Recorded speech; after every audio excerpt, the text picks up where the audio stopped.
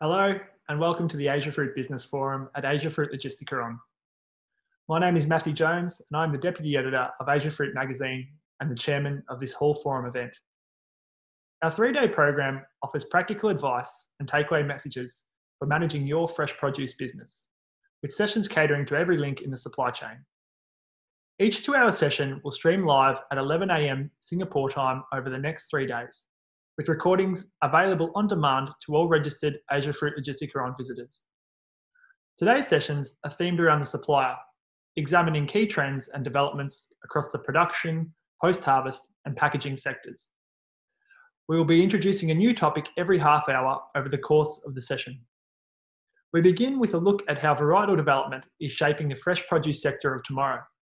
A presenter is Jed Sippel, who will examine the topic through the lens of his company, Syngenta, where he is the head of vegetable seeds for Japan, Taiwan, Australasia, and South Korea.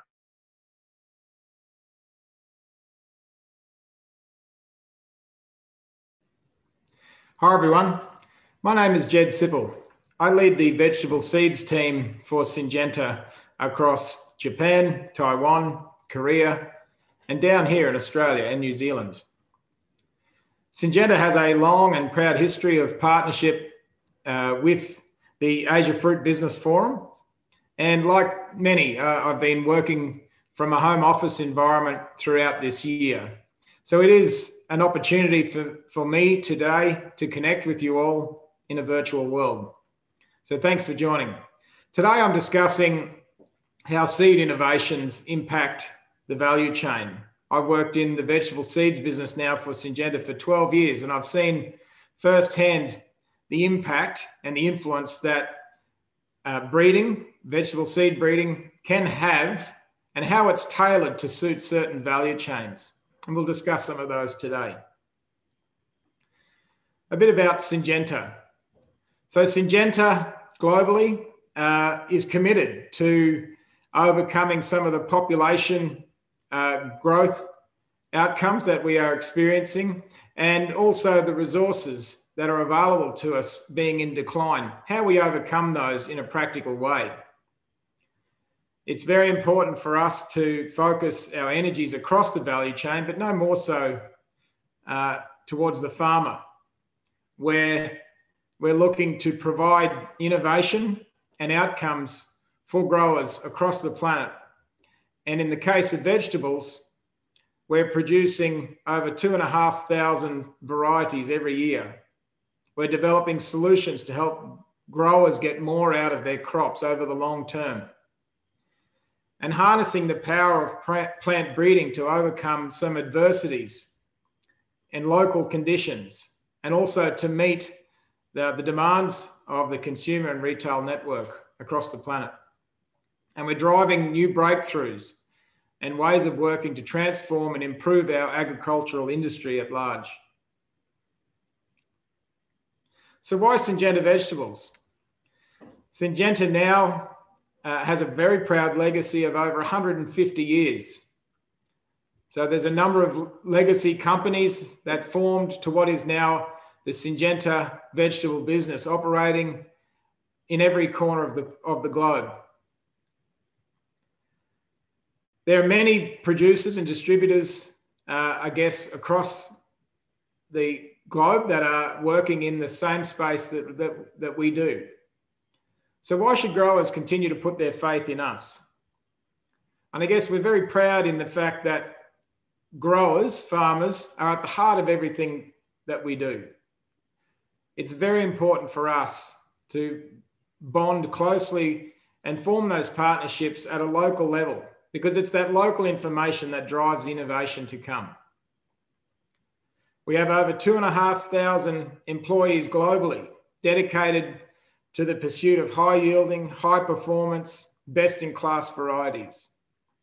We have world-class R&D platforms that allow us to bring new varieties to market.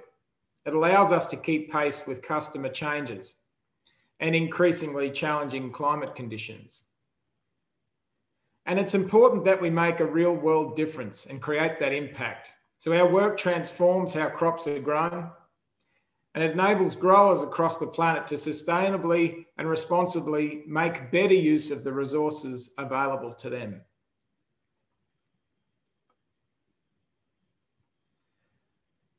When we think about innovation, it's important that the innovations that we bring forward are practical and have a longevity in the industry.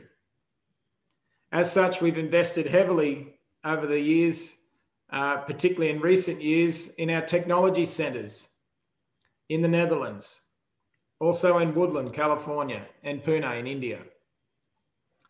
And this commitment allows us to rapidly introduce new traits that are required into the market and bring those leading varieties forward. It's very important that our R&D teams focus on the stresses that farmers face in the way of disease and insect pressure. We're also facing increasing climate challenges, and how do our varieties adapt to those changes?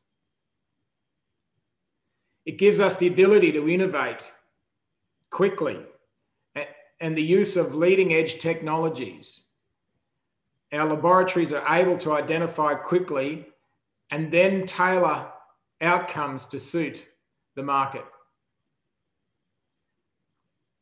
Annually, we're investing over $100 million each year into research and development programs, furthering our speed and efficiency to market, and also allowing growers to access those technologies quicker. It's our aim, though, to make a real-world difference. We're facing increasing environmental challenges in every corner of the planet. So we must design and develop varieties that have the appropriate disease resistances. They must be able to be produced in a cost-effective manner with less nutritional inputs. Produce is traveling further, so shelf life becomes increasingly important. Local stresses in environment, we look at overcoming those through genetic development. And it's marketable yield, ultimately what growers sell to market, that really matters in terms of value return back to the grower.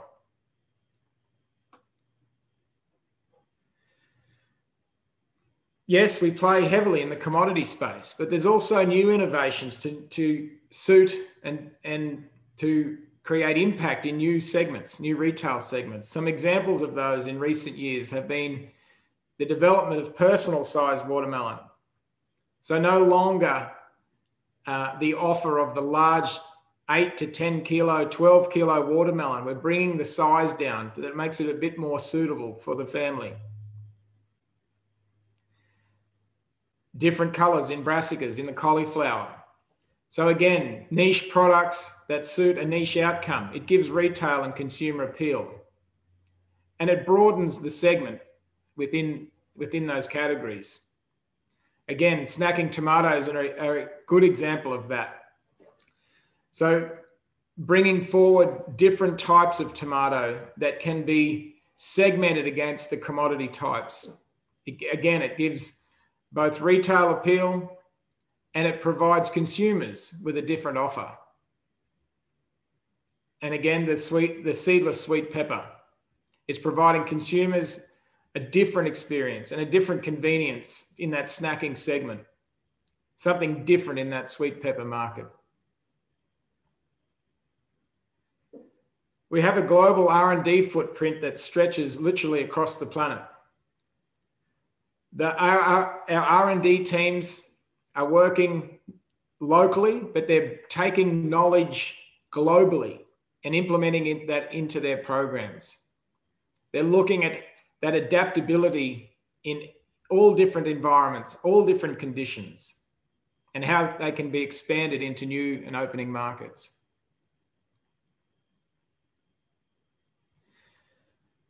The value chain is ultimately what it's all about in terms of getting a product from an R&D perspective and getting consumer appeal at the end of the day. All value chain members must benefit from that R&D outcome. So we're dedicated to not only looking at the ground level, at the R&D level, but also dedicated to look at what supports consumer interests and bringing those innovations forward.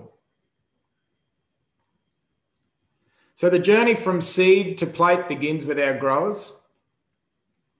And as I mentioned, we spend a great deal of time working alongside growers to understand their local challenges and their economic needs. It must be profitable for them.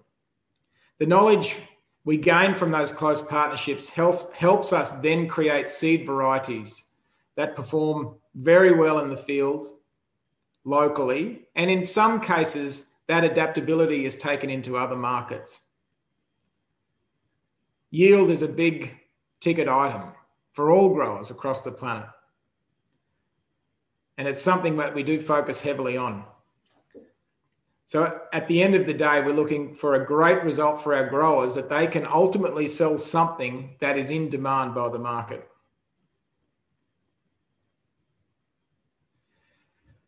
We drive innovation to improve flavour, quality, convenience, productivity for the grower, marketers, retailers, and consumers. It's important that we work closely with marketing organisations. How do we fit into their existing brands? How can we develop new brands, new tastes, colours, and nutritional qualities? Are there points of difference there to leverage? We work closely with the major processors, and we look at how vegetables can be easily harvested, mechanically harvested, reducing wastage through the factory, reducing processing time. And as I mentioned, along the supply chain, we must improve the transportability of our fresh produce. Fresh produce is moving many hundreds, in some cases thousands of kilometres around the globe. It's important for us as an R&D organisation to deliver on that promise, on that quality outcome. The retailers, we spend a great amount of time working with retailers on supplying an outcome that gives them something that's in appeal on the shelf. Something that's conveniently packaged and it's appealing to consumers. And at the end of the day, it's about the consumer, providing them an outcome that's available when they need it, when they want it, and it remains fresh. And it's important for us as an R&D organisation to stay abreast of the changes in consumer shifts. And in some cases, developing new segments that aren't currently available at a retail level. So where we work. In Asia Pacific, we have over 900 employees working for Syngenta Vegetables. Everywhere from Pakistan, India, South Asia generally, Southeast Asia, China, Northeast Asia, and down here in Australia and New Zealand. We're participating in 26 crops. We're a lead contributor in the tomato market across Asia Pacific. Each year, we'll aim to launch more than 70 new varieties into the market. Sweet corn has a growing interest and growing footprint across Asia Pacific. We're proud to be a leading contributor in that space.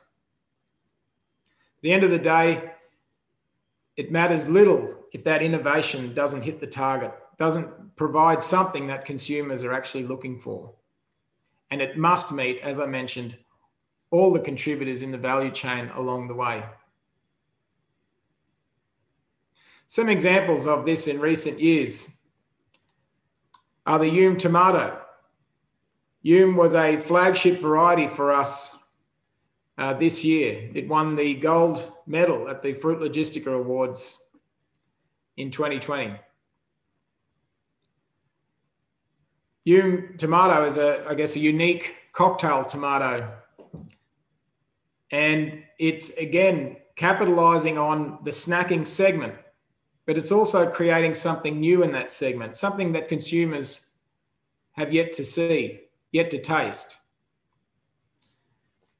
The taste itself is a blend between sweet and sour. It gives us umami taste, hence the name Hume. Again, something different for consumers. And I guess it was satisfying for our R&D teams in Syngenta that we were awarded a gold medal in this case, because it shows our commitment in how we've assisted growers to provide them something new, something in demand, but something that was available across the value chain that everyone benefited from.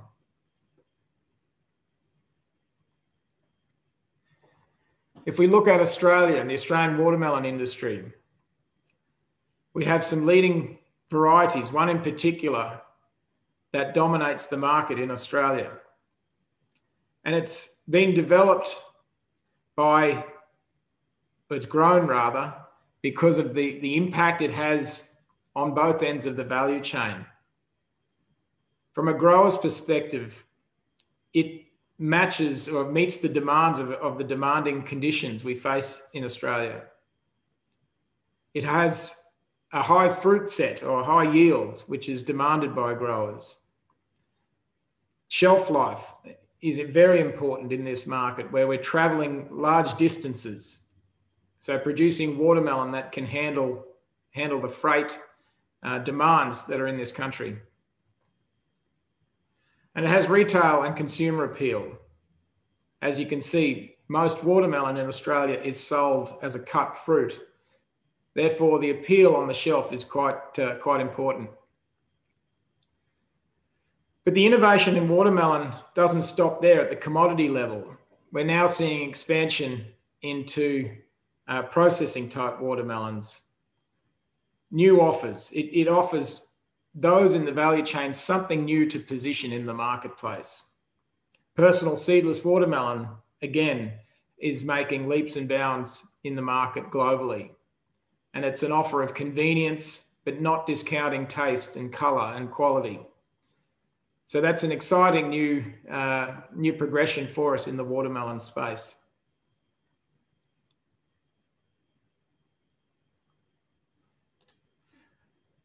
Similarly, in Thailand, where we partner with Sunsweet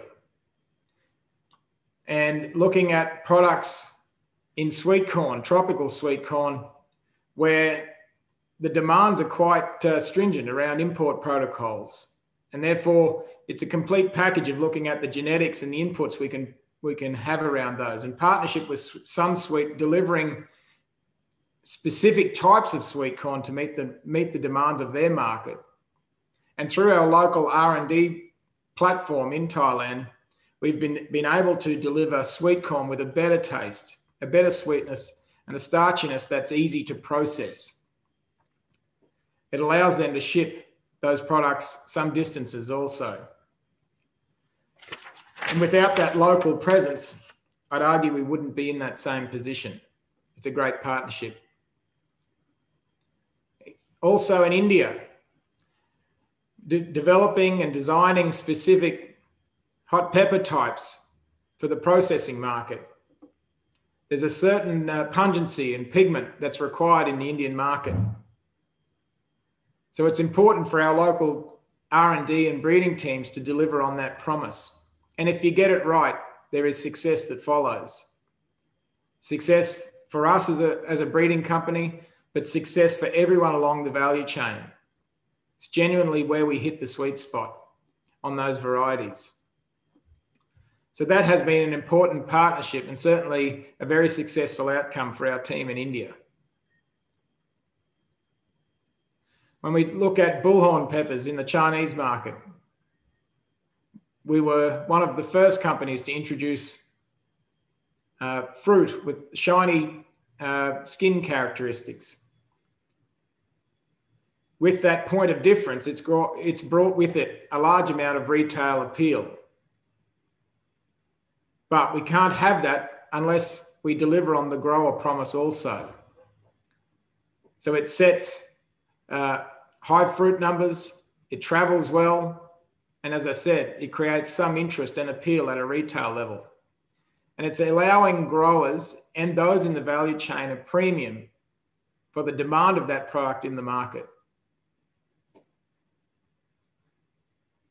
So they're just some examples of where Syngenta is working along the value chain. As I mentioned at the start, it's an important focus for us as an organisation that we must meet all contributors in the value chain to drive a successful outcome. I thank you all for your time today, and I wish you the best for the Asiafruit Business Forum. Thank you.